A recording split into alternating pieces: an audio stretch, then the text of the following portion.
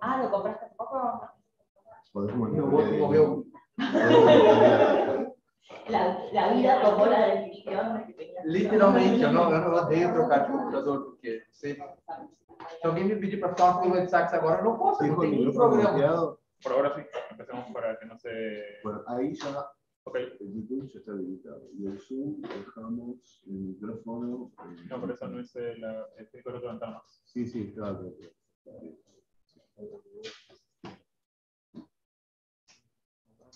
Faz uma semana. Entonces, se explica ahí.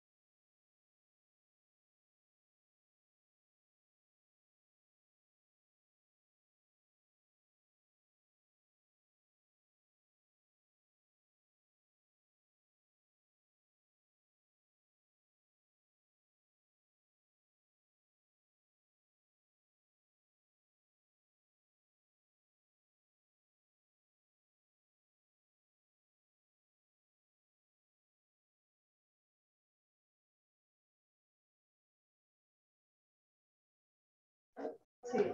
Ahí ya se está grabando, vamos a escuchar fuera y ahí vuelvo. ¿Empiezo? ¿Querés? Sí.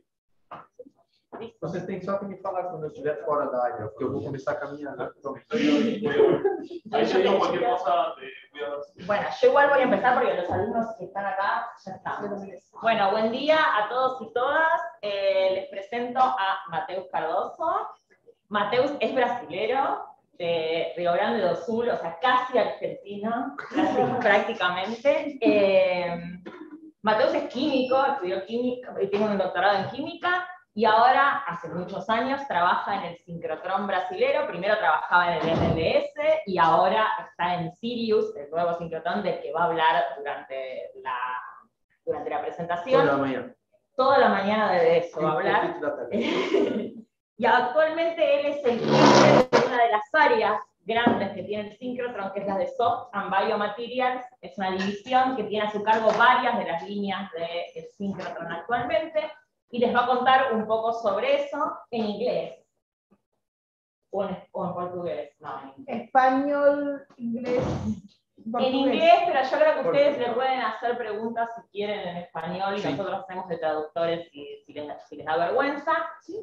Interrúmpanlo si hace falta, ya arreglamos con Mateus que no hay problema en que le interrumpan. Listo, es todo tuyo. Muchas gracias por haber venido. Buenos dias. Buenos días. This is all that I can say in Castellano. This is not true. I can say a little bit more because I was born in the southmost state of Brazil, very close to the border of Argentina. So what I can tell you that I really love Argentina. I really love Argentinians, except when we are talking about soccer. But 90 minutes from time to time. But except that, I really love Argentina. It's a huge pleasure to be here, and I really enjoy being with Luz, Galo, Paula, Sara. These guys are, you can trust me, they are the really, really respected in every corner of this world that you can go. I was in France in the Sol Gel World Conference. Sara was very well recognized. She got the biggest prize that you can imagine. So this, you trust me, you are in the best place that you could be for learning Sol Gel. For the next hour, you can stop me any moment that you want. Please just put your hand or just scream in our face. That's all right. And you can make, if you're not confident of speaking in English, because I'm not either, you can do your question in Castellano, and I will reply in Portuguese. But I'm sure that you can communicate. Because until this point, these were the first words that I was trying to say in English. Because yesterday I went to a restaurant, I went to the hotel, and I was trying my best, and you could communicate. So don't be shy to make questions. Stop me anytime, and you can make any kind of question that you want, even in Castellano. So I will talk about synchrotron. So this is the main entrance. Paulo was there a month ago, more or less. And it's very impressive. I will show you a little bit. And the idea today is that I will show you the synchrotron, and I will try to make bridges with Sol Gel. So I was not really very headstrong. I have to find good examples of Sol Gel. I was much more looking nice example that could be very illustrative to you rather than finding Sol Gel example. Of course, we have Sol Gel example. I work with Sol Gel, but for some specific techniques that are quite new, we don't have Sol Gel examples. So and I don't want to, I just want to show you nice effects. So to start, this is the synchrotron. It's like a Boca. It's the size of Bombonera. It's like River. It's like the Monumental size. It's more or less the size of a soccer stadium. It's very big. It takes 8. So my office is here, okay, in the main entrance, like I showed in the picture. And these are 2 big lines of my division from here to here. If I walk in a very good pace, take me between 6 and 7 minutes. It's not that it's big. It's you can then later on talk to Paula and she will tell you that it's big. And it's located in Campinas. Campinas, it's about 1 hour drive from São Paulo. You've probably heard about São Paulo. It's the largest city in Brazil. So it's very convenient because during the weekends you can go to São Paulo. During the weekdays, it's impossible because you are always stuck in the traffic jam. We are a non-profit organization that it's founded by the Ministry of Science and Technology. Okay. We are a private company, so I can fly back, and my director can fire me anytime he wants. That is, I'm not a public employee. I can fire. This is good and this is bad, depending on the way you see the things. The good side is that we work very hard, but the negative side, there are a lot of good people that work there, and they decide to leave to get a professorship position because it's very stable. You cannot be fired. You can even kill your team and nothing happens to you. But I particularly like working there because it's at the same time it's chaotic, it's full speed, and it's never you never get bored because every time it's different. And here we have 4 different national labs. We have Sirius that is here. And what? We have something happened here. I don't know. Can you close? It's all right. No, it's gone. Let me share this again. Okay. Okay. Yes. Yes. The people that is watching. That's it. So, and here we have 4 different national labs. We have a synchrotron part. This is biorenewable, that it's mostly focused on bioethanol production. You probably have heard that Brazil has a very strong research project and initiative in bioethanol. You can go to the gas station and fill your car with ethanol. Here we have biosciences. They are working with biodiversity of Brazil and trying to get molecules that can be used as a drugs. And here is the old synchrotron, and here is one of the most, maybe the most advanced microscope center in South America.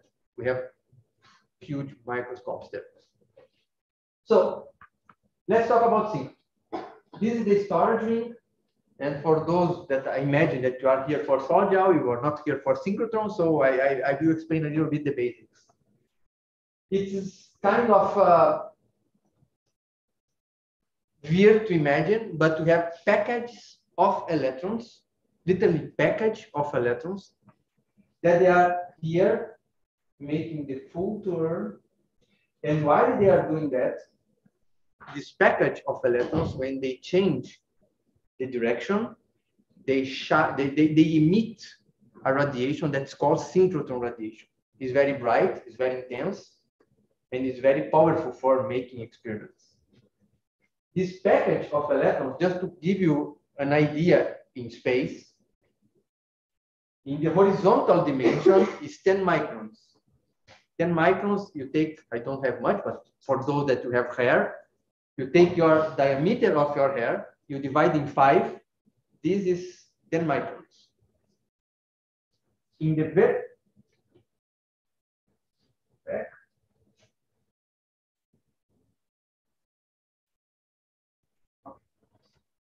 in this direction, in the horizontal direction, in the vertical direction is about 1 micron. You divide your hair in 50, and in the propagation direction is about 1 millimeter. If you take the electron beam from the beginning, when it starts to appear in a given point, and the point that it disappears, it takes 8 picoseconds.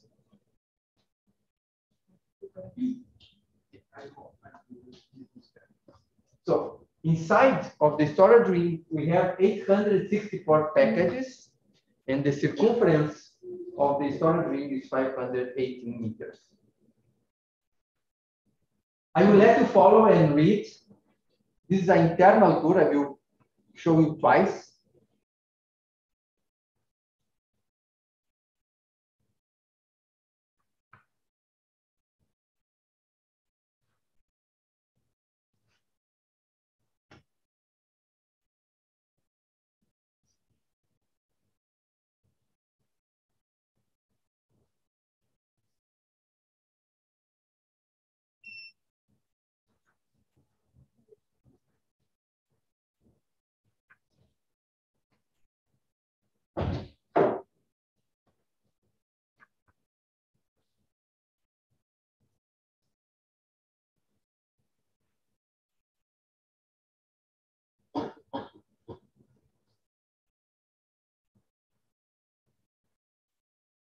Should I put it again? There is no need. Could you follow? Yes. Okay. Next Saturday, the test will be half of the test will be about this. Okay. All confident. Good. So in fact, we have electrons that are produced, and we have this more than 800 package of electrons. They have a difference between them, a few nanoseconds, and they are traveling close to the speed of light, and they emit radiation, and you take this radiation and you do advanced experiments. So if you look, now I will make a little bit of publicity, because there are, maybe you are too young for this, but I'm sure that Luz and Paula, they remember that many years ago, we have a Pentium 1 computer, Pentium 2, Pentium 3, Pentium 4. Have you remembered that? No? Yeah, some yes, some no. Okay, but it was a kind of evolution. Let me see something that has evolved with time. Maybe cars. You take a car of 2000, a car of 2005, the same. Synchrotrons are more or less the same. They start with second generation machines, then they evolve for third generation machines, and now we have fourth generation machines. This machine that I'm showing you, it's one of the three that you have in the world that it's fourth generation machine. Why it's fourth generation machine? This is because more or less I am trying to show you the following. I will press this device, and the size of the beam here and there is more or less the same, because this is a laser. It's coherent and it's a laser. X-rays, they don't behave like a laser. When they are produced here in this magnet, ideally they are produced and they have something that is called divergence. If I had the power of making the same experiment here with an X-ray, I would press here and there, I would have a very big image in the wall. These fourth generation machines, they kind of try to follow the concept of a laser. The size of the beam in the magnets and the size of the beam at the experimental stations are very close to each other. Not exactly close, but the most that we can produce nowadays. And we have the wavefront that it's coherent with time and laterally, that it's the most important for solid gel chemistry. Okay, so this is very important, and this is one of the three. We have one in Brazil, one in Sweden, and one in France. And for most of the experiments that we want to do, the Brazilian synchrotron, I wouldn't change. I wouldn't make any kind of deal and go to Sweden or to France. Because for you guys and for me, it's better here because of some characteristics for the energies and the techniques that we want to use. Of course, for other techniques, other synchrotrons might be better. But for what we want to do, it's better here. And here are some parameters. And what is nice here is the following. We have the concept that every lattice, magnetic lattice, is about one superband and two small ones. So we have 5 dipoles to make this specific synchrotron radiation that is kind of low divergence and high coherence. For some time, the world doubt that was possible. And luckily, we had a very good machine team that they do calculations, and they were able to find out the way that you could produce. And then we were the first one proposing this kind of organization for the market. Just for you to have a clue how the machine is working nowadays, this is the real beam monitor after the double crystal monochromator at the Manaka beam line. And this is the simulation, considering the nominal machine parameters. And the energy here is 9.274 kilo electron volts. There is a huge agreement between both. And if I change the energy, see that it follows very, very well. And the emittance and how the beam spreads is measured here. The machine was designed to work at 200 picometers radians. And if you follow this curve, it's exactly what you have. So the machine spec, we are delivering what we have. Okay, what correlation, what I'm talking with solid gel size? The radiation that it's produced, it's from X-rays to infrared. So when we have this package of electrons and they generate radiation, it's not just X-rays, it's not just UV, it's not just infrared. It's every kind of energy at once. What we do, we have to filtrate and select what we want to use, and then we do experiments. Okay? If you take here gamma rays and radio waves, we don't, of course, gamma rays we do for medical treatments, we can do for science, but we don't have them as a critical energy in synchrotrons. But basically, we can spread from X-rays, UV, and infrared. And these techniques can be used for solid gel studies. Okay? Of course, this infrared, you see that we are increasing the wavelength. If we increase the wavelength, we are decreasing the penetration. If I decrease the wavelength, I increase the penetration. And I was preparing the talk, and there is something that we are playing a lot. And I was lucky to find a very good example. That is this example here. Visible light. I take the face of this girl, and this is the visible light. Like you are seeing me and I can see you, right? But if I take the same image, of course, we did not do experiments like I will show you. It is a simulation, of course. If I take the same face and I try to probe with different kind of energies, this is very simple and very useful for you. You see X-rays. You have been in hospital, very unlucky, you broke your arm or leg or whatever. And this is very useful. We have seen that so many times. But see, I can use other wavelengths and see different things. I see different contrast. I see different information.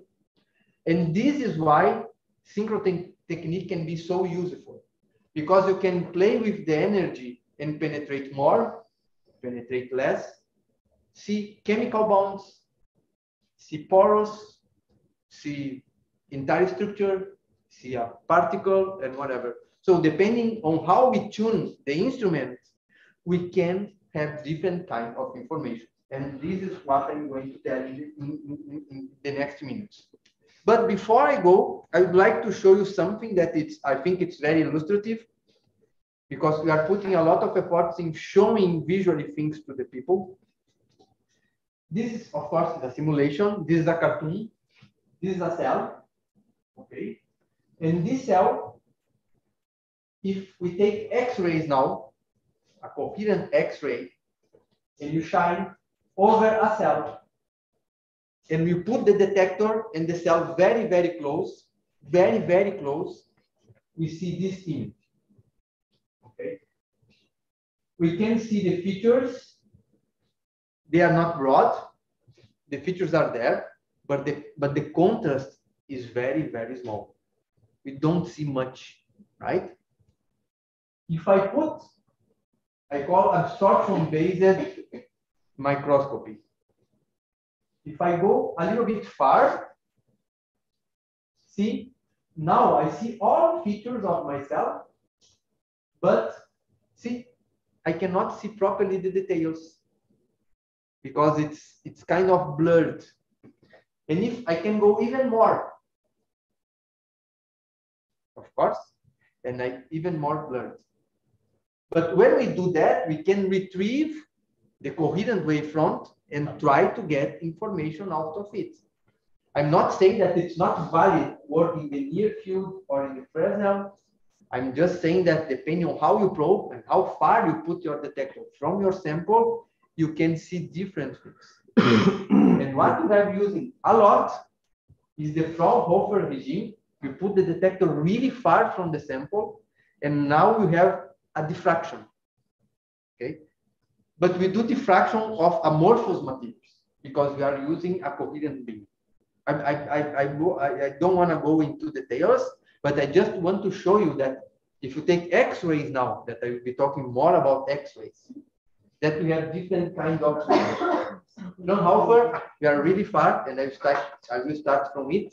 I will put the detector closer and closer and closer until there is a point that you make the transition to UV and infrared. Okay?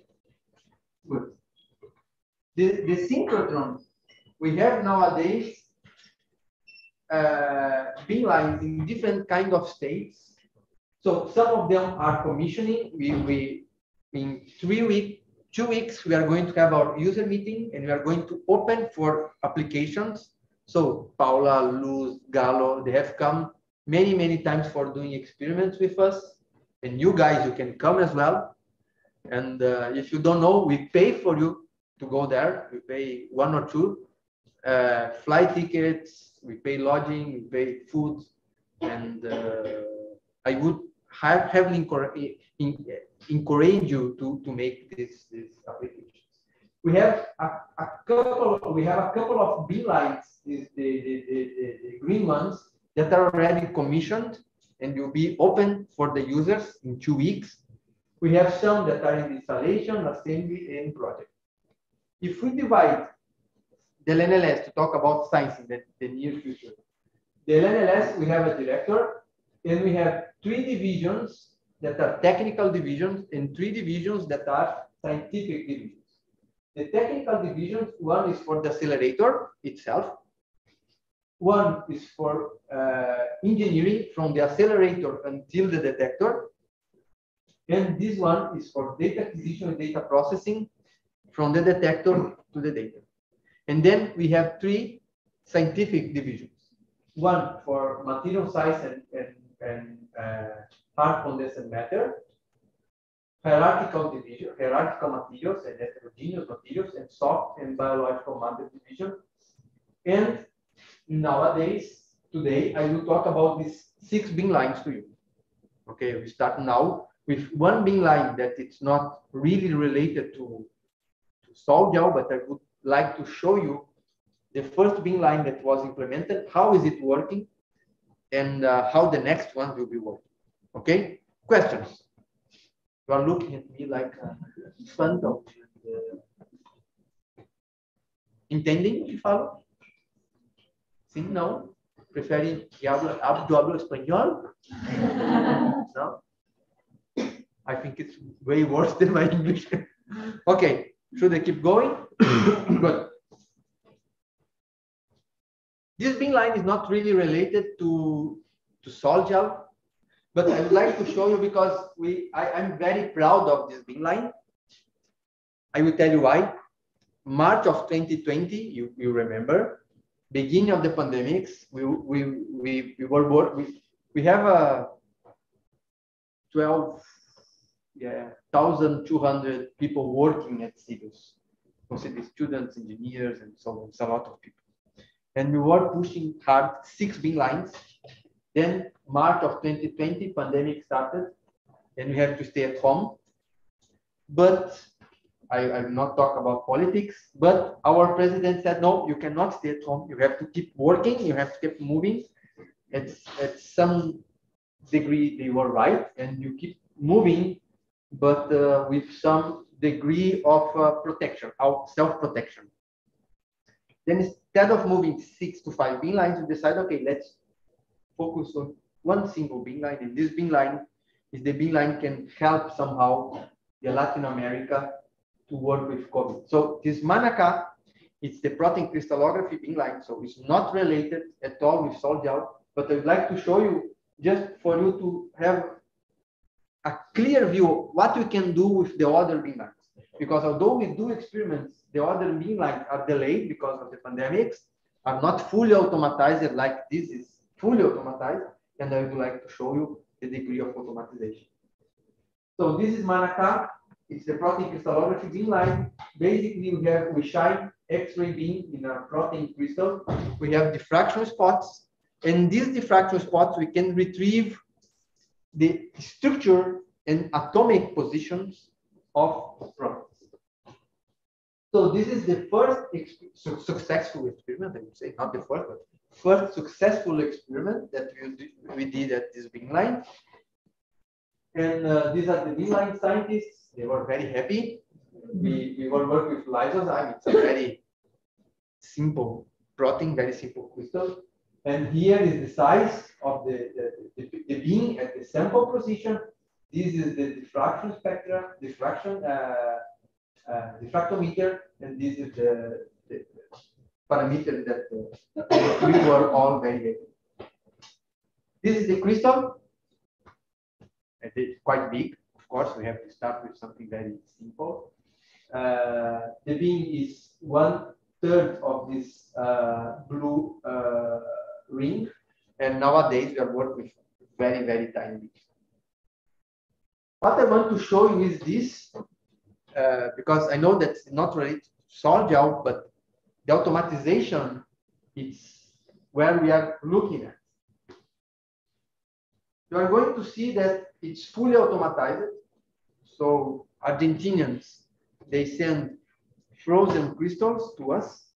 We put inside of a viewer, and there is a robot that picks the crystal, put in front of the beam, do the measurement, take the crystal, put it back, and keep moving. And I will show you a little bit. I will try to explain what happens. So this is the robotic arm. The robotic arm will leave the room, and there is a sample there. It's going to pick the sample. You can see the sample. We're going to see in a minute. You put the sample back in the liquid nitrogen. We are going to see that it's going to move a little bit to take the next sample. Then, yes, it's taking the second sample. It's going to put in the sample stage, and now we are going to move to see the sample stage. So see, now the robot is leaving, the sample is here. This is for keep it cold. A microscope will show up here very soon. Yeah, microscope showing up. This is the crystal that we are going to measure. You put it on the focus.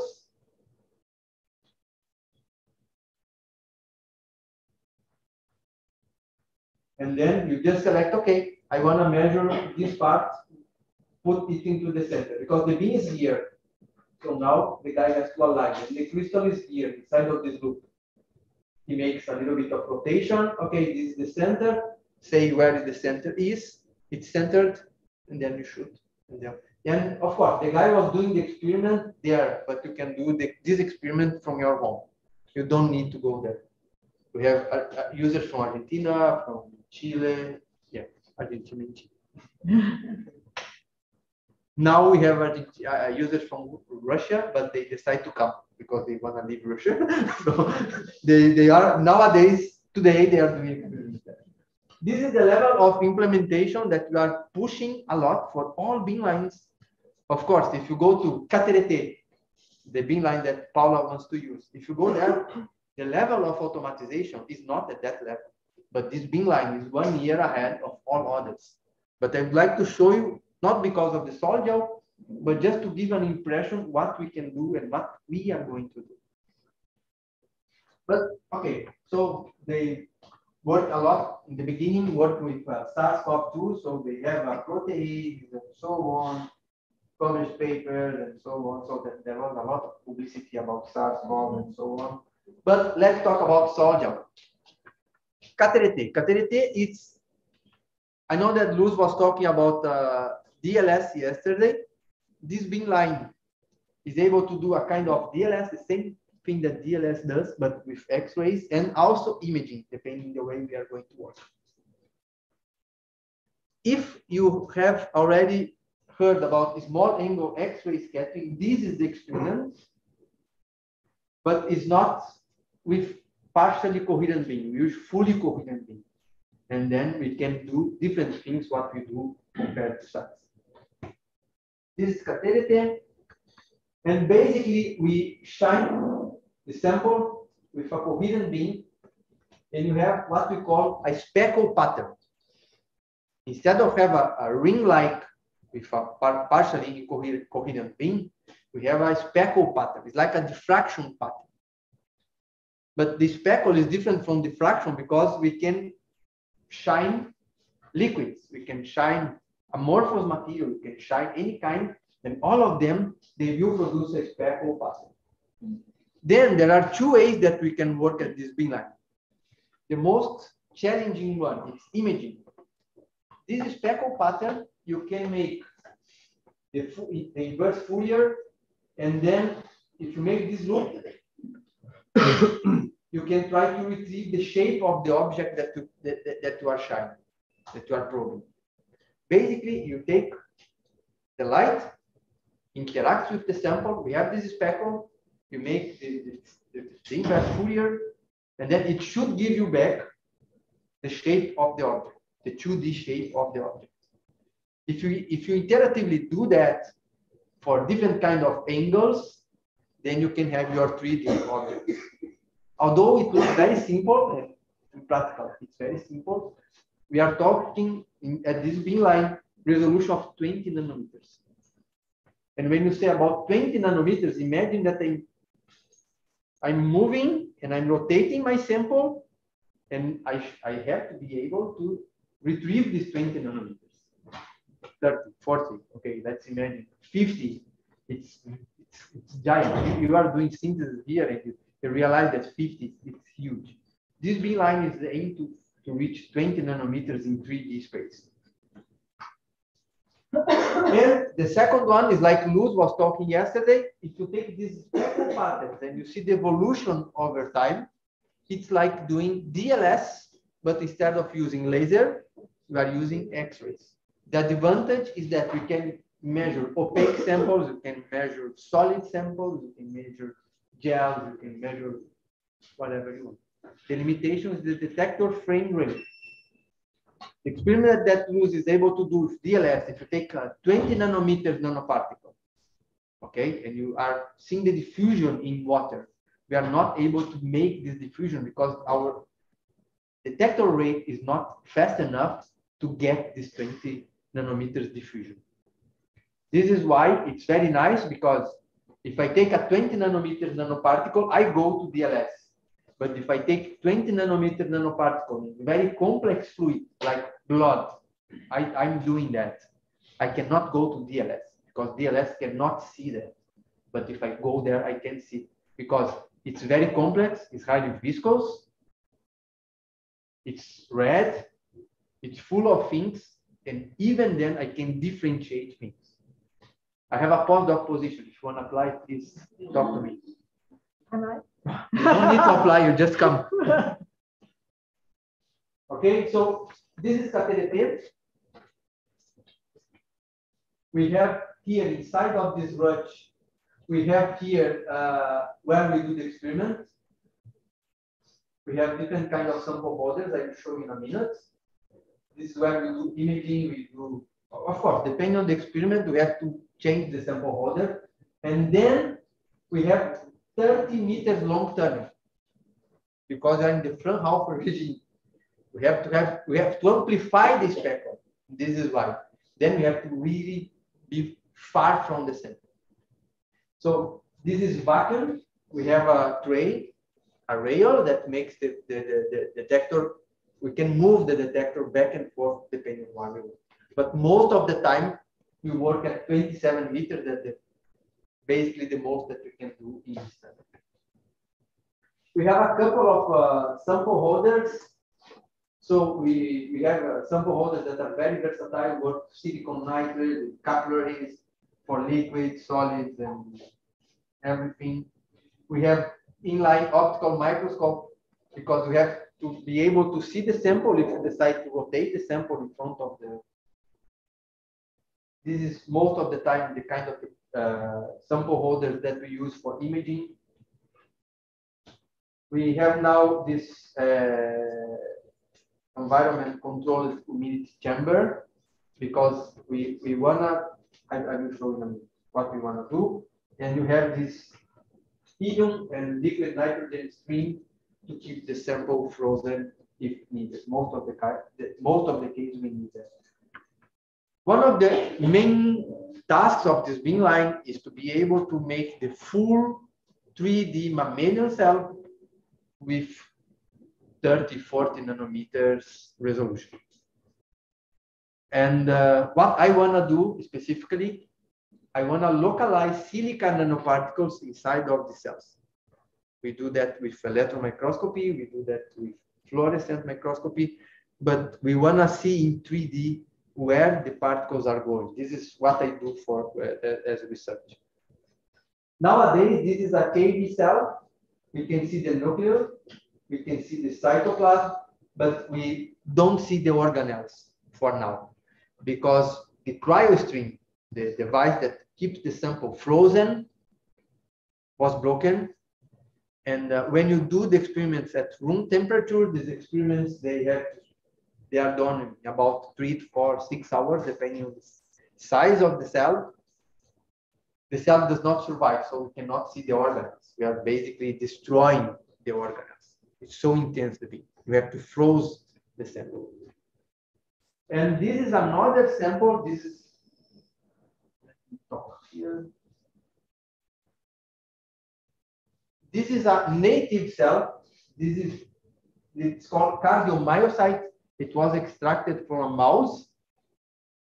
And in this case, we were able to discriminate mitochondria, nucleus, and chromatin.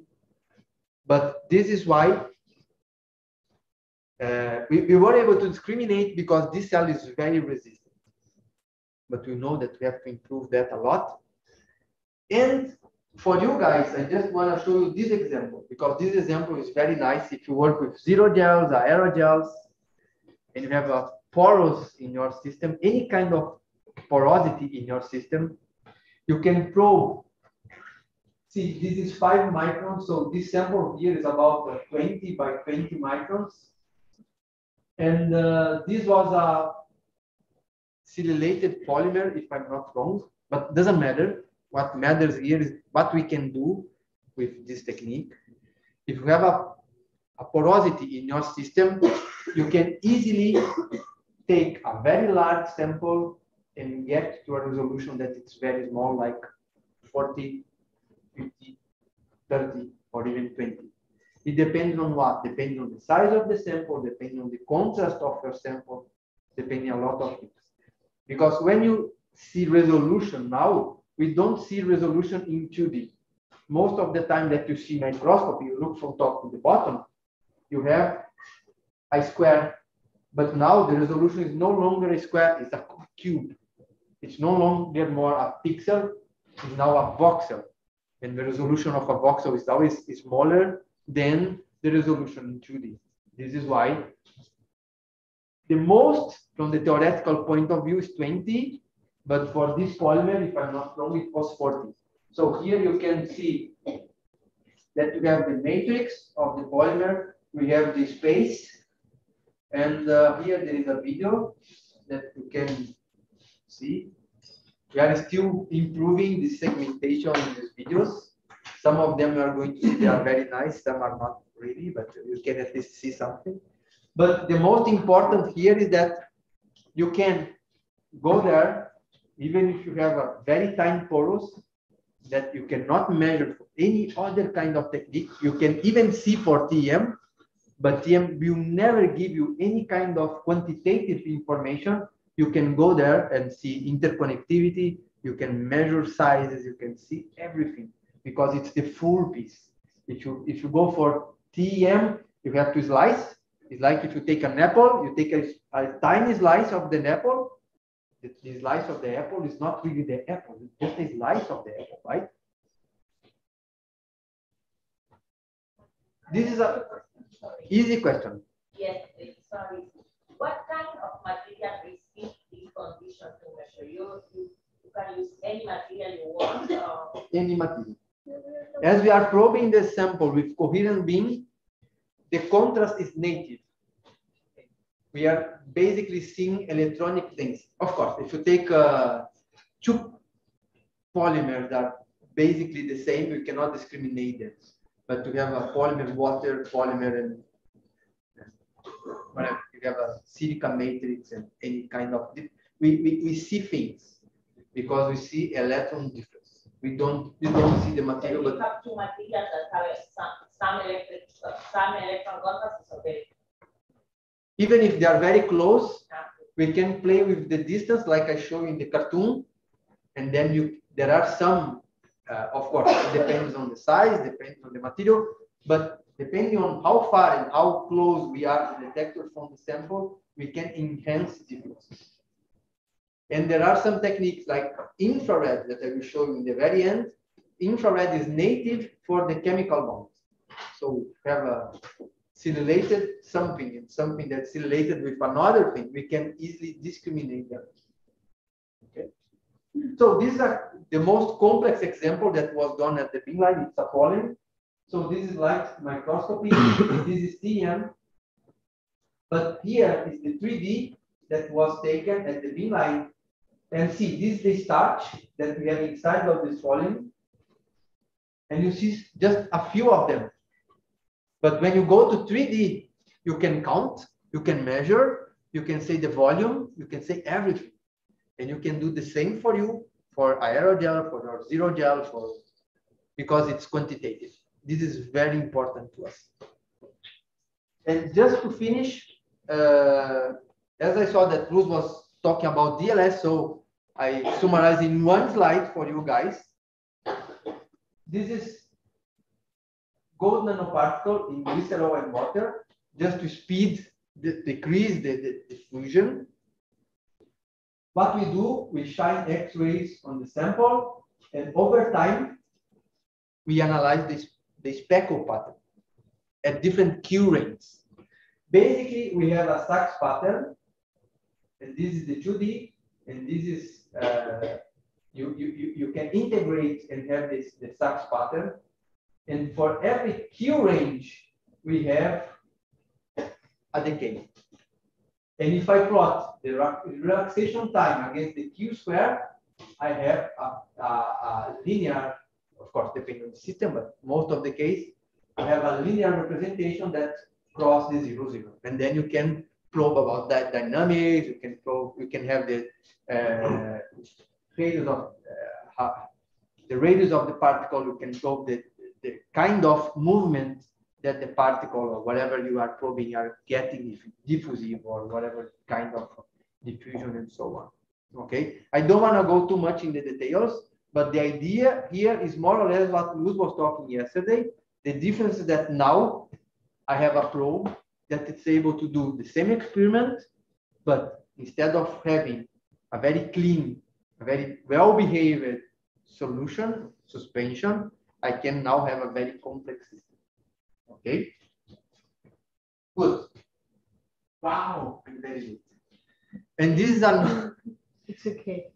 And this is another experiment because there is one of the scientists working at the Caterete beamline, Aline, and she also works with sol-gel. And her work, she works with she's forming gels. You know now more than I do. She's forming gels through this hydrolysis and condensation, and put gold nanoparticles because gold is her catalyst. And her idea, she's probing this formation over the time with XPCS, and the ultimate material, she's trying to do the 3D And so she's trying to correlate the diffusion, how the material is getting formed, and how the final material, the shape and the morphology of the final material. So it's the work that combines the time evolution with the ultimate structure of something. Okay, and the idea is to have microscopic organization and mobility, macroscopic for properties and so on. I'm talking too slow. I have to speed up a little bit. So QI. Also, we have most of the time a coherent beam. So, but now the beam is focused, and you have a beam that can be very tiny. They are now working between 100, 380 nanometers by 80 nanometers beam, and then you scan your sample. It's really cool because it's a multitask beam line. So you can do diffraction, you can do fluorescence, you can do absorption with 8 nanometers step. So it means that you can scan a sample with X-rays, so the penetration, like X-rays and so on, and then have the resolution that it's very tight. And I took an example that it's not at all related to sol-gel, but I will show you the complexity. And this is QI, is the longest beam line that we have. So the experimental hut is there. It's 160 meters away from the source. And we have two hutches. The first hutch is this one. And you are going to see that we have a lot of detectors. This is the diffraction detector, this is diffraction, this is fluorescence detector. And the sample stays here. Okay, we have beam coming in this direction. We have a lot of detectors at the table. And we are going to have the second hutch where the beam is going to be even smaller. And they wanna have the world record in terms of diffraction. They wanna have a beam of 10 by 10 and maybe getting diffractions, resolution in terms of diffraction above 1 nanometer. That for X-rays, it's basically the limit. But the second branch is not ready yet. This is the same cardiomyocyte I showed you before. And what they have done the following. They took a part of this cardiomyocyte and they did a mapping of chemical elements. Because this is a work of one of our partners at Elena Bio. They work with cardiac problems. We are trying to see the morphology, and this beam line is trying to see if the chemical elements that we have there may play a role in cardiac problems. So here is just an example where they are probing calcium, zinc, and chloride. You can do maps. So if you are doping your sample with something, you can go there and see where the dopings are.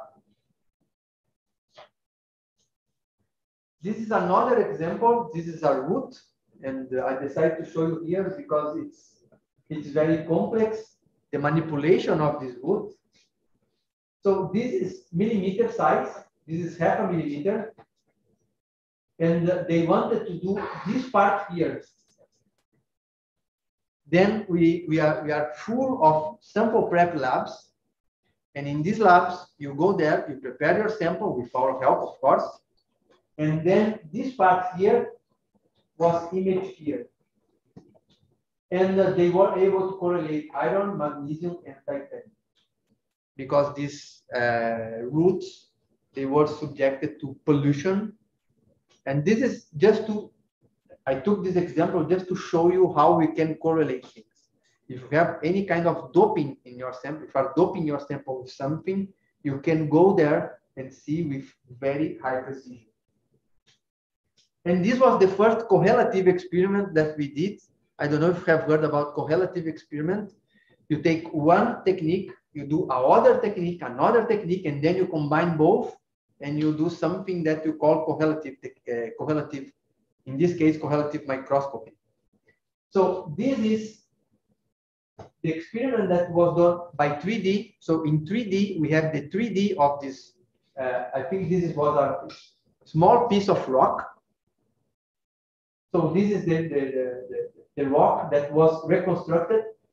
You are just looking at different views. So this is the front view. Here is maybe they have changed the view in this direction. I don't exactly know. And all these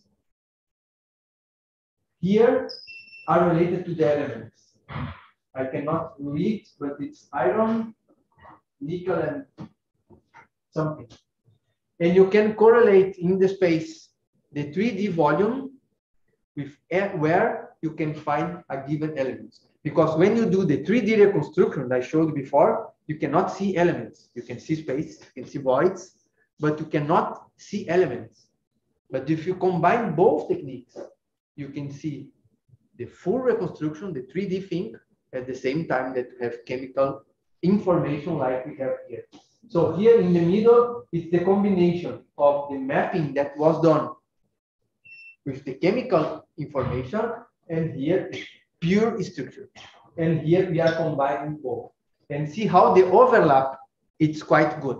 And it takes age for these guys for doing that. It's not, for presenting it's 2 minutes, but for doing this thing is a nightmare. Okay? Just to show you that if you have something in mind that you have structure, you have porous, you have voids, you have something, and you want to combine even this information with chemical information, we can do that. Of course, not you can do that. You go there and you just do a measurement because it's not it, but it takes a lot of time, but it's possible. So Magnum, it's then we are leaving the nano to micro, more micro world. But this big line is nice because I do remember that Roberto, I think Roberto gave classes, right? Roberto Candal, they came to us with some, I don't remember exactly, you can ask him later. He came time ago with very nice materials for these experiments, okay? Because from time to time, we want to see 20, 50, 100, but if you are just below 1 micron, this technique is amazing, and I will explain you why. The samples here, they are much larger. Of course, you cannot probe with the techniques I showed you, cannot probe an elephant, because you cannot image an elephant with 20 nanometers resolution. It's insane. So the larger the object, the smaller is the resolution. The smaller, I say, you have to be careful. The smaller resolution, it means that we are looking at micro now. Okay, higher resolution, we are seeing smaller things. Did you okay? Good. So with this technique, we have a conic beam, like I have here. The sample goes from millimeter to centimeters, now much larger samples, but now we cannot no longer see 20 nanometers. We are probing way larger samples. We have a conic beam, and this conic beam is used to image the following. Imagine that we have a cone. I will leave the screen now. Here in the cone, I have 100 nanometers. The focus is 100 nanometers. There, the size of the beam is 8 centimeters. The idea is the following. Here, we have a very big beam. Of course, this is way more than 8 centimeters, but we have a very big beam. We are imaging a big sample. You are going to image this sample, and you are going to localize the interest zone of your sample. It's going to be translated to the focus, and then you are going to amplify a very tiny part of your sample.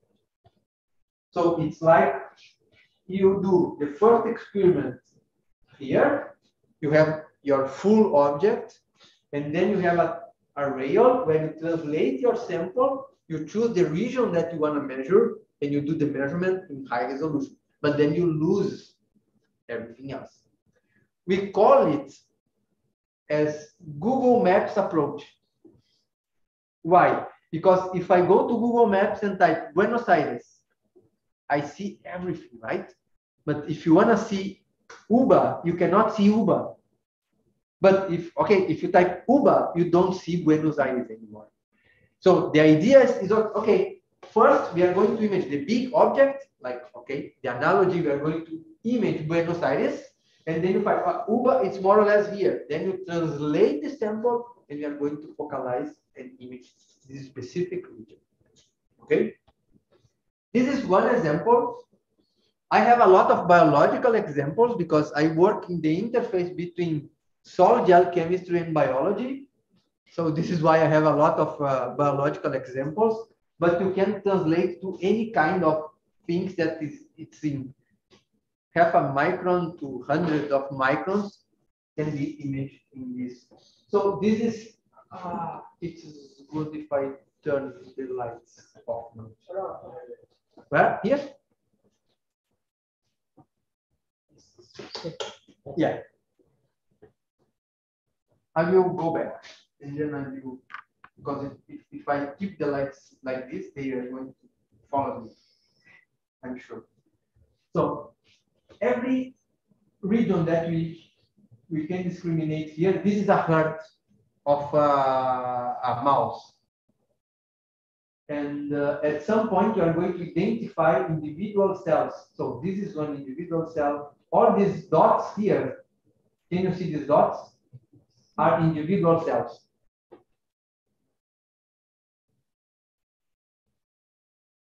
You can see that you are getting better and better in these movies and you are lucky.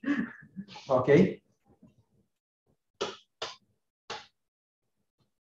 Okay, this is a mouse heart, but there are a lot of different kind of things that can be done. As I said, here is the zoom region. This is the non-zoomed region. And specifically for us, see, this is a porous-like structure. Then you can have a general view, and then you can zoom in. And for sol gel science, this technique is very useful to understand 3D process related to sol gel, and we can follow the sol gel formation. Because in this case, depending on the size that you are probing, we have 1 3D tomogram per second. It's a huge amount of data. You cannot use a regular computer to make all kind of data analysis because it's insane. The amount of data that we have. We have 1 3D per second. So if you have something sol gel process happening in a couple of minutes, a formation of something in a couple of minutes, you can have 3D time frames where your time step is 1 second. And this is one example.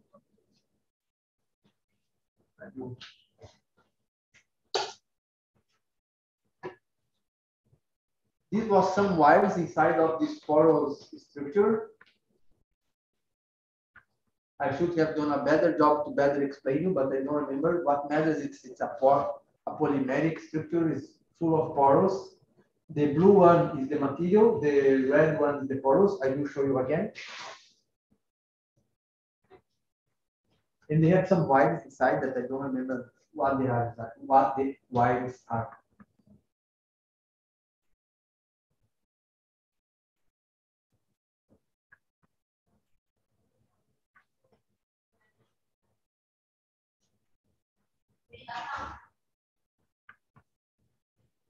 Good.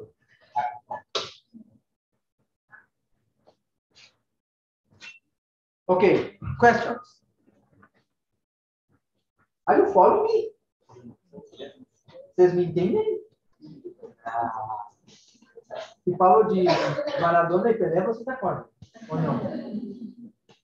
Estão me entendendo? Sim? Você pode explicar? Vai cair tudo na prova de sábado. Vou fazer perguntas bem difíceis. Tá bom. Perguntas? Não? Vocês são muito tímidos. Good. I will keep moving. So, up to now I was talking about X-rays. Remember this box when you have the penetration? That's huge. Now I will move to a regime where there is no much penetration. The beam can no longer penetrate the material. We are basically probing the surface. From one side, it's good from one side is bad. It's bad because we can no longer see the entire structure because penetration is very small now.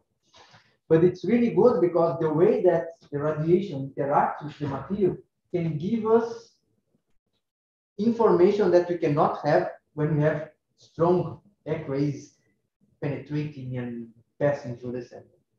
So this is why I showed you this image of this female where we could see X-rays. We were basically looking at the bones.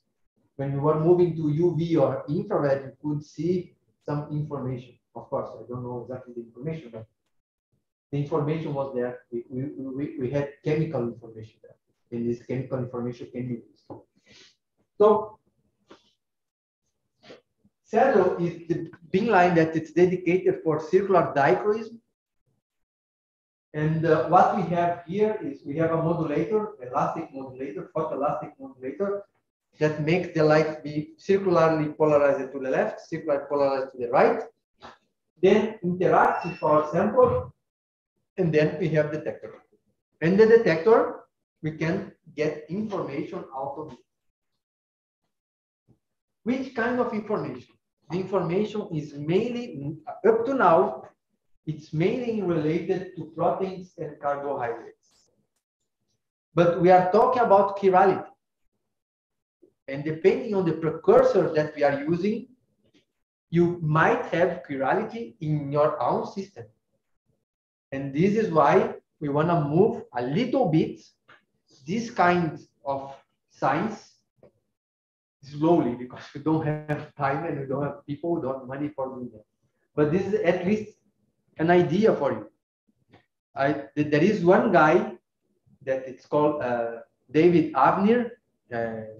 I don't know how much you are in the sol gel field and following the big guys, but like the big guys we have here in this school, there is David Avner, and the guy is already thinking about this kind of strategy. I discussed it with him time ago, and he's very interested in having sol gel process with chiral structures, either in trapping chiral structures like proteins. He did a lot of experiments in trapping proteins, for example, or generating chiral sol gel materials. That can be studied in this kind of big line. So this is why I'm telling you, I don't have examples because this beam line is new. There are only 2 beam lines like this one in the world, and they are fully optimized for exclusively doing protein science. Our beam line is way more versatile and have a lot of possibilities of doing, for example, material science. So, but what we have basically here, just to illustrate, we have alpha helix, beta sheets, and they have different kind of signals. We have carbohydrates, they have different kind of signals as well. And this is why these biomolecules that are naturally chiral, they have been mostly studied in this kind of beam line, but it's not excluded. I will show you the beam line that will be inaugurated next week. We are doing experiments offline, but Wednesday of next week is the first day that beam line you have been in the equipment. That this is the equipment that will be moved to the last room. I will show in a minute. This is the control room of the beam line, and the equipment will be installed here.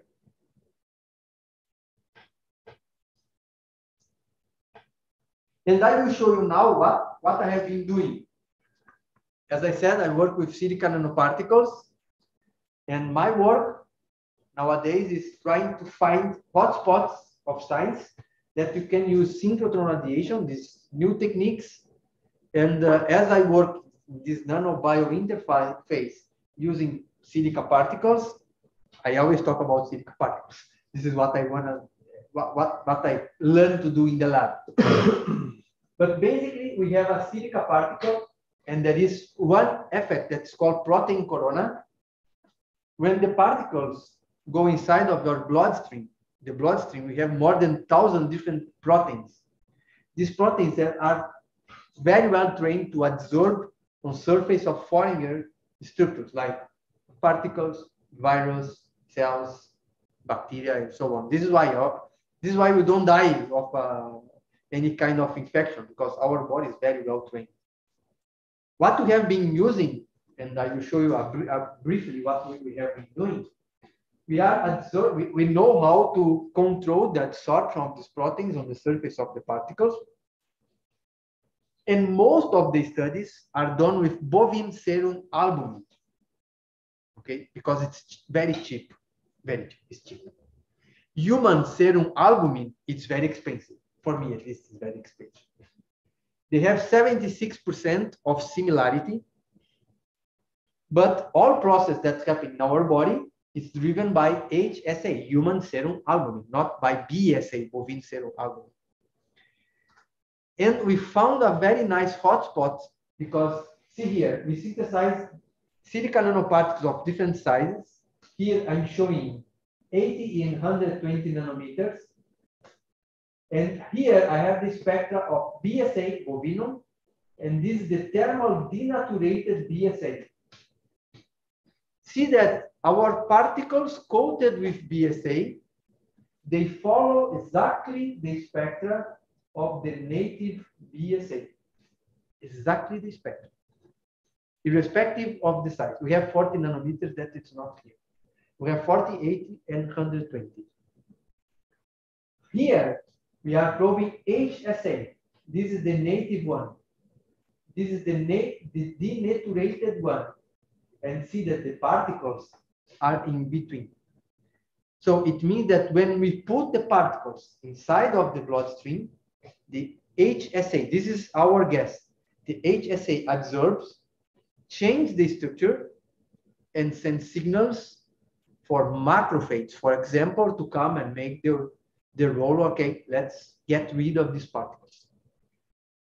If, well, of course, we did not prove yet, but our aim is to prove that is the secondary structure modification that it's driving biological processes. And this can only be done by using this kind of technique.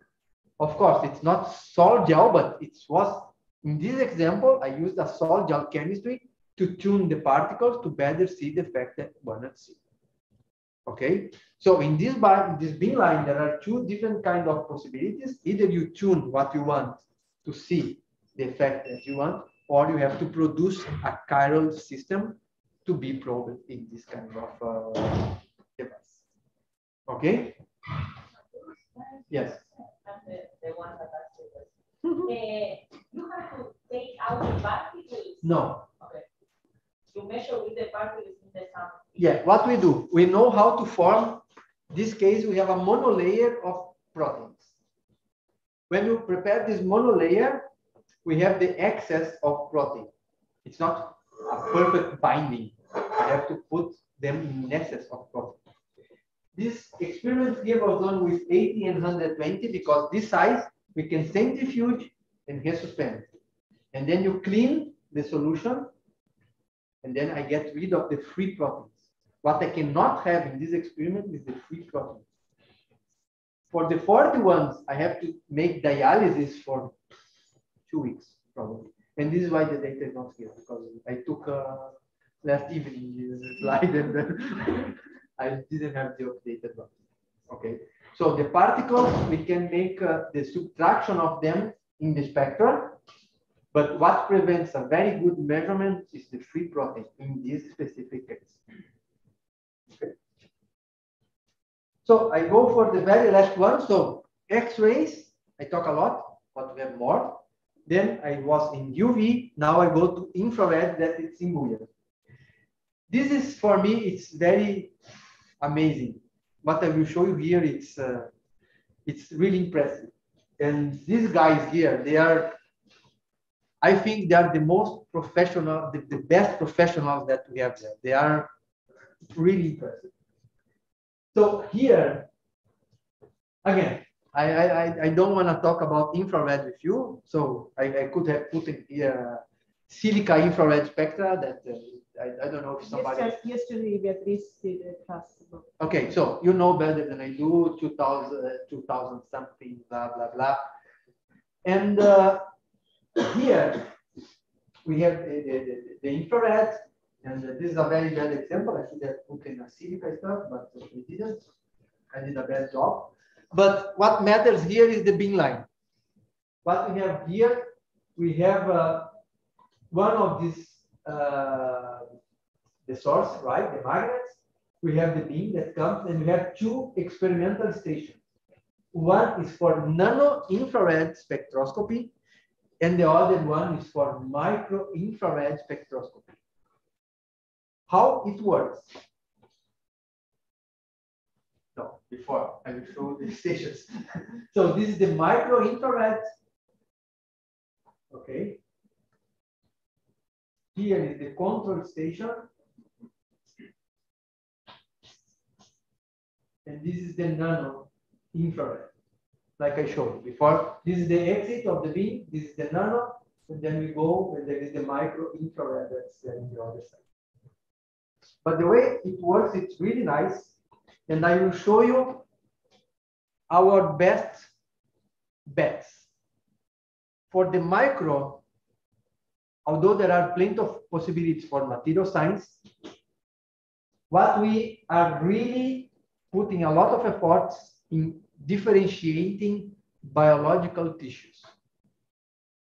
When a pathologist takes a tissue for making the diagnostic for this is tumoral, this is healthy, it's looking at this kind of image. Now compare with the same image if the contrast is no longer a marker, but the contrast is the native chemical structure of the tissue. Look at the difference.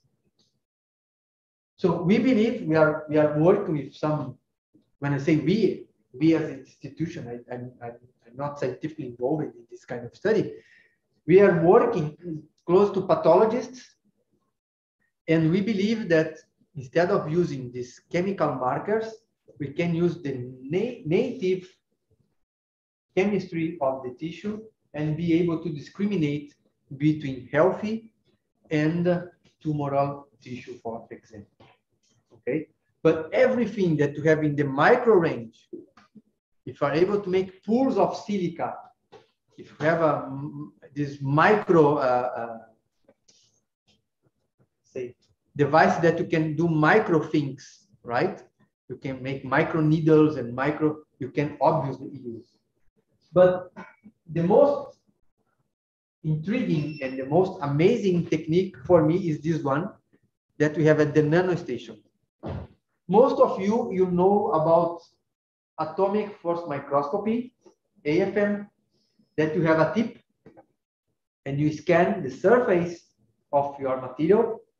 You have a volume, and what we can do after you do an AFM, we can go on the surface of this material, shine synchrotron infrared light, and get spectroscopy for every pixel that we want.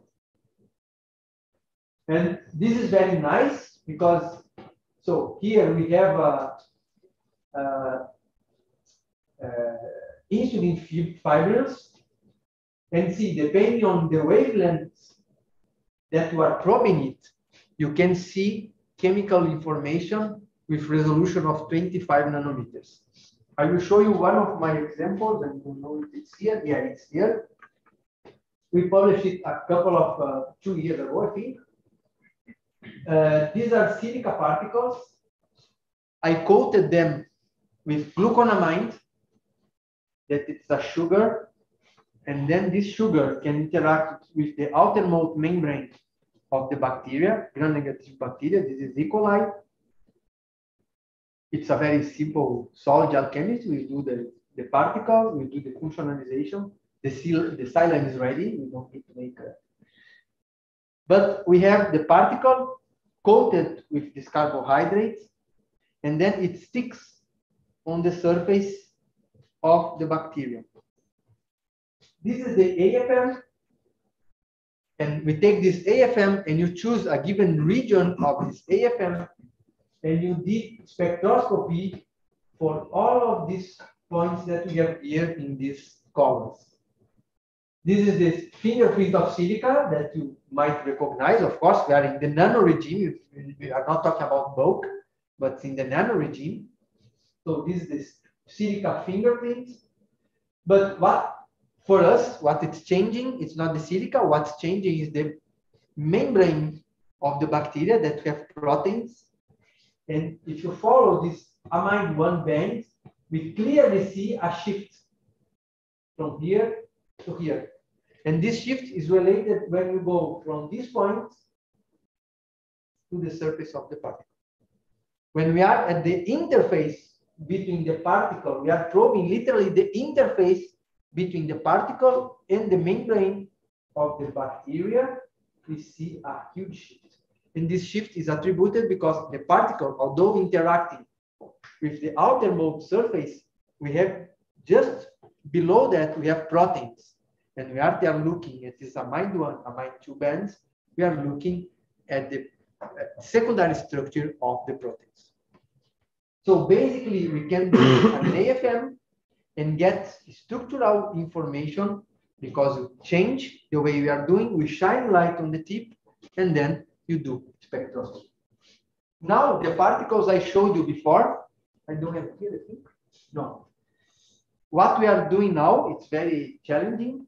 We are taking one particle, silica particle, coated with protein, and you are doing spectroscopy on the surface of a single particle with 25 nanometers resolution. And the results were really cool. We just acquired that. I will ask my postdoc if he's able to send me today the data. I will show you tomorrow. Okay? Good. Then I will just jump. How much time does it take to you or the postdoc to do all these analysis, measurements? How? How long? So, the point is, for making a monolayer of a single monolayer of proteins around a particle, took a PhD. Okay. But now we know how to do that. So when the postdoc came, he knew before how, he didn't know, but we knew how to do this. And he took from this moment on. He's working 1 year with CD and infrared, more or less, too. Because the data are separated, but they are the same. But basically 1 year. And we are very close to get a full story. So my time is finishing. I would like to invite you to visit our website. There are a lot of training, even digital training. There are a lot of courses. Our user meeting is still open for applications, for online applications. It's very cheap. If you don't have money, you just write to us and say, I don't have money, please, but I want to follow the user meeting. I will grant you because I'm the one saying yes or no. I'm sure that I will grant you because, but don't do that if you only if you don't have money and you want to be part of it. But so we have user meeting, we have a lot of schools, we have a lot of, we are more and more stimulating people to get used and use these advanced techniques. And especially for you guys, because it's somehow really bad to say, your science level is way better. We cannot compare with the Brazilian one. I always say that. If you take the average level of science, when we are talking about chemistry, when you talk about material science, you guys, you do way better than you do in Brazil. So for us, it's always a huge pleasure to have Argentinians at the beam line, because when they go there, they literally, they study and they know what they want to do. So it's really good. So many years ago, I said, okay, let's move the synchrotron to Buenos Aires. Let's build Sirius at Buenos Aires. They wanted to kill me, but everybody agreed that the Argentinian users are the best ones. You are really great. So Sirius is, just to conclude, Sirius is an advanced tool. I try to convince you at least that must be explored to all science, all fields of science. I try to show a variety of techniques, some of them available, and there are much more to come. I showed you 6 beam lines. And the first phase, we are going to have 14 bin lines, so I didn't show you half of it. We are trying to build state-of-the-art equipment. Although it's difficult, we are pushing, we are trying our hard. The whole Sirius team is ready and available to help the users community, especially in the new techniques. I specifically think that these techniques I showed you are the most promising ones for the social science. I showed you that I'm using most of them. I showed you my examples, what I'm doing. And Sirius, in my opinion, is the scientific Latin America treasure, and you have to use it. You don't pay for using it. It's for free. And there is no excuse why not to use. So you have to use it. It makes a huge impact in your postdoc work or PhD thesis, whatever. It makes a huge difference if you take one of these advanced techniques and you try to probe different things. I discussed with Paula 1 month ago that I'm still working with the nanobio interface, but now I was totally focused on one thing, but now with this Disney world of equipment, I'm literally playing with the techniques harder than with the system. So I study the technique and I imagine a question, and then as we are, most of you, I imagine, are chemists as well, you can go back to the lab and generate systems to answer questions that the technique can give you. And we are having some kind of success over the time. And I would like to encourage you to do the same, because it makes a huge difference. And I think this is way better than if you just change fluoride by chloride by bromide. And this is not science. You have to think out of the box and then try to do different things. And I finished showing you this video. That it's a nice video, which we can see Sirius from the top. We can see a little bit of Campinas in the back. Campinas. Because Sirius is not in downtown Campinas, a bit out of the city. And I'd like to thank again the organizers for the opportunity. You see, that's my pleasure to be here, and I'd like to thank for all your attention, because as far as I saw, there is only 1 or 2 that were about to sleep, but most of you kept quite well during this half an hour, and thanks a lot for your attention.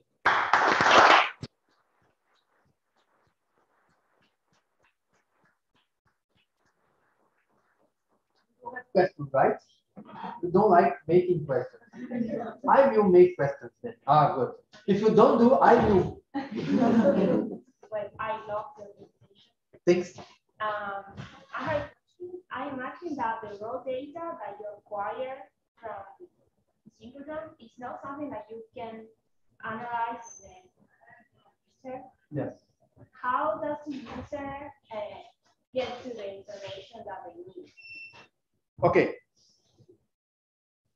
Tomography, you cannot analyze in your computer. Okay.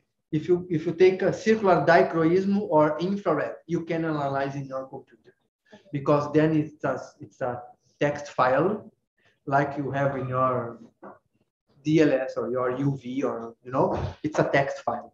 So UV, CD, and infrared. Yes, you take the data, you bring it home, and you do whatever you want. Although we help users in analyzing data, because although it's infrared, when you do nano infrared, there are effects that are not present when you do ATR or KBR transmission experiment in infrared, for example.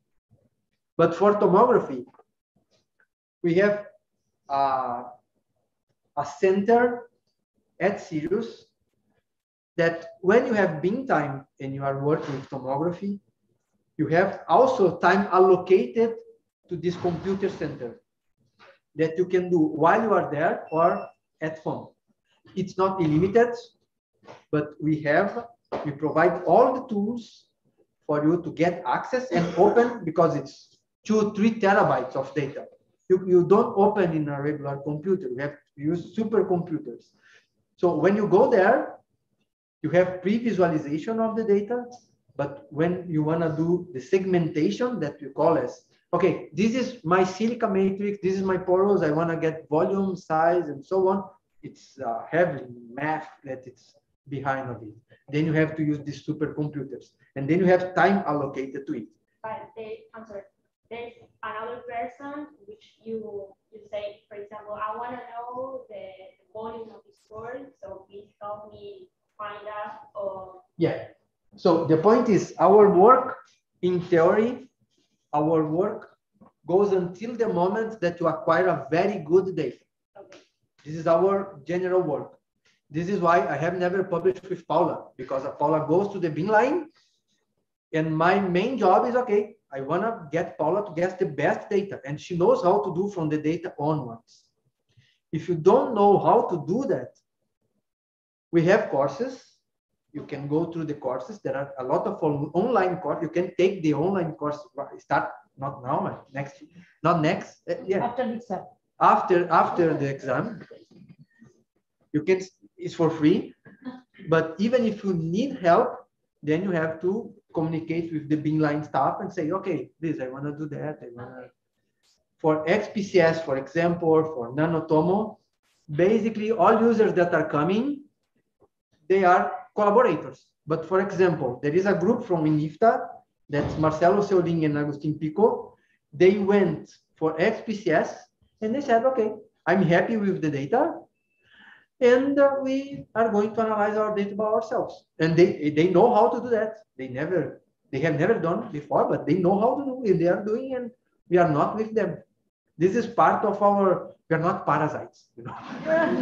And the most important thing, we are not, we imagine that all users come, they want to collaborate. We don't have hands.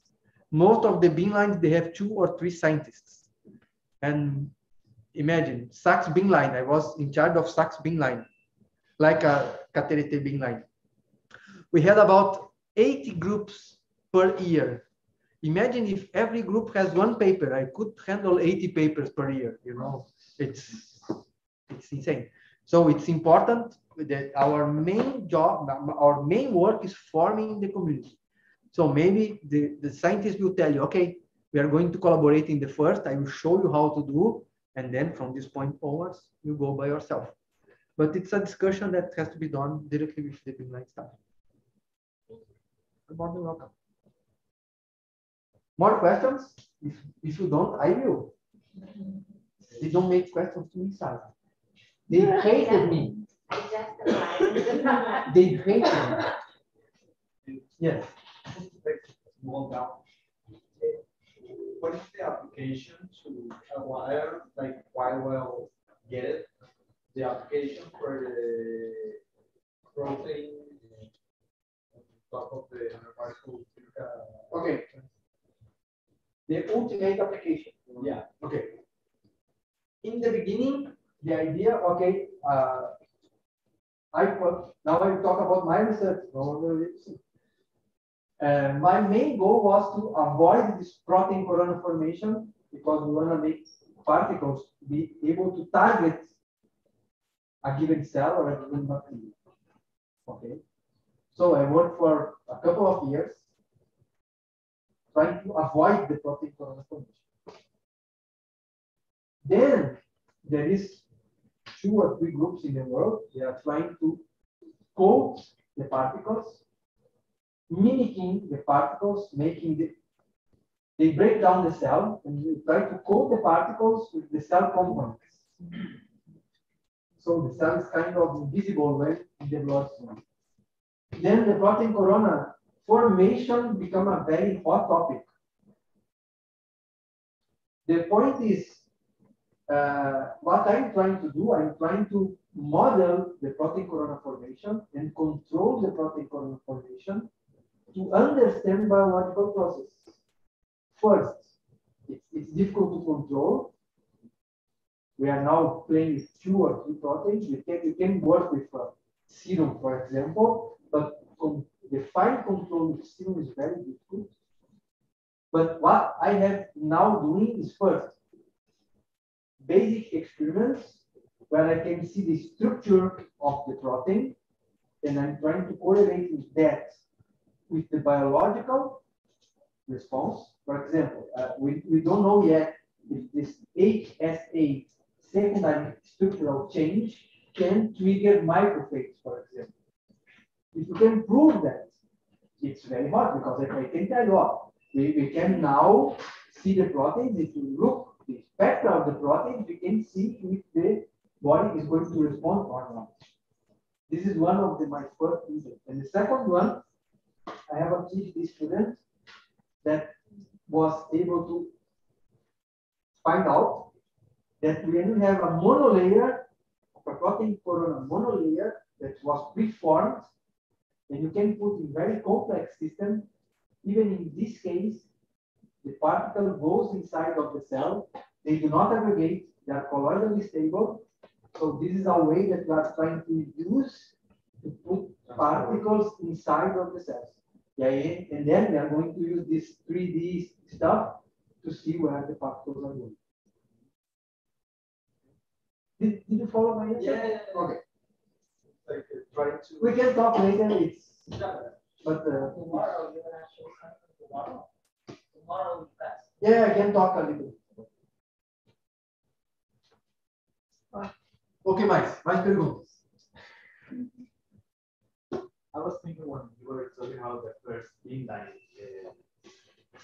and if I'm not wrong, you mentioned that we have a limit detection range of about 40 nanometers, 30, but does that mean that we cannot get any useful information whatsoever if you're working with nanoparticles that are Very good question. What happens?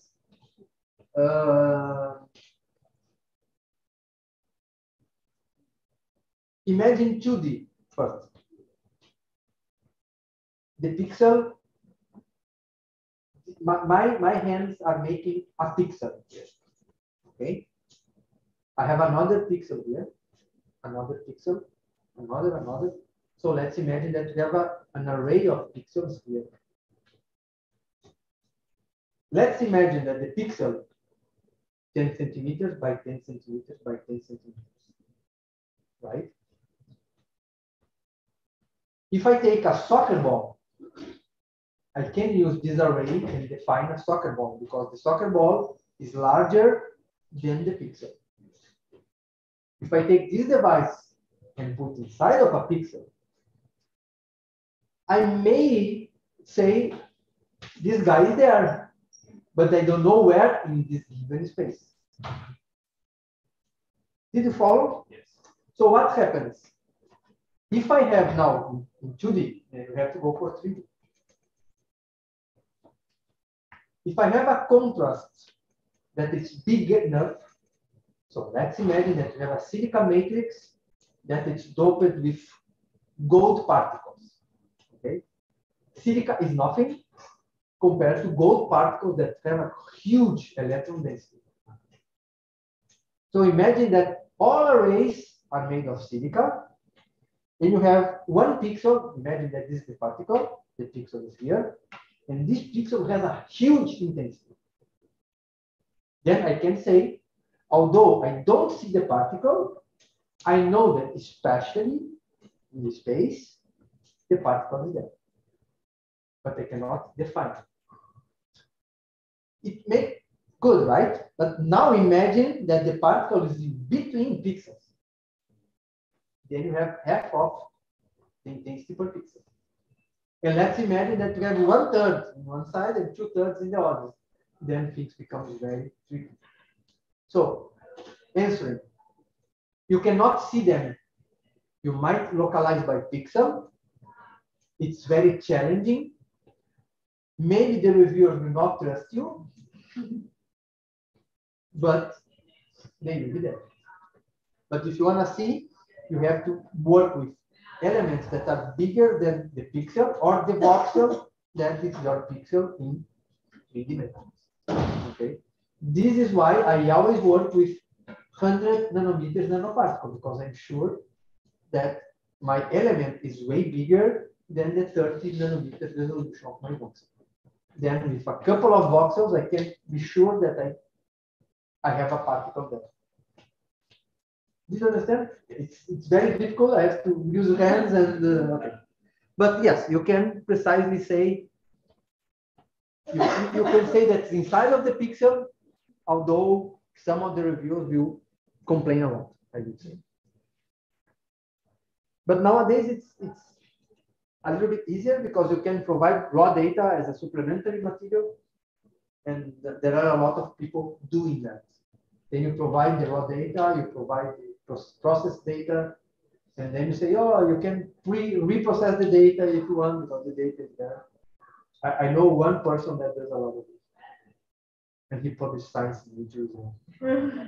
So it's possible, but of course we don't have his name. That's one problem. So maybe we can chat during the coffee. Yes. We thank Mateo. Thank you a lot.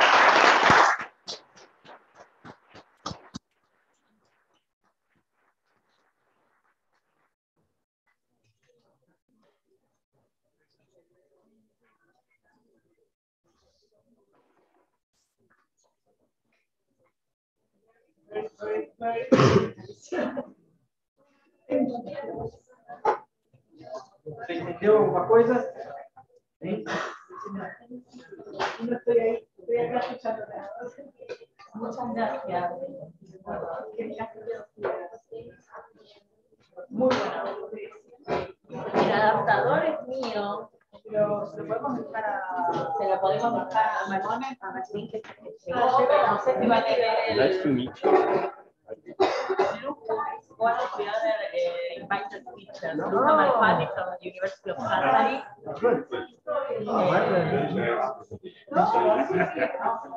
I think you maybe have things to talk about because yesterday we were talking about things that were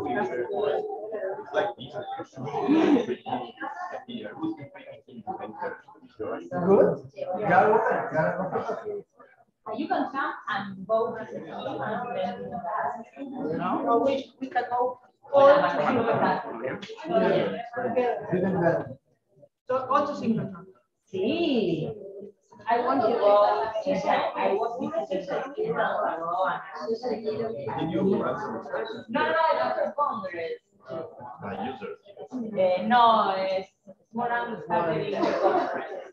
It was really nice and it included a visit to the Thinkers facility and to the cliente de BIM. ¿Quién más? Ese mouse se te perdió. ¿Quién más?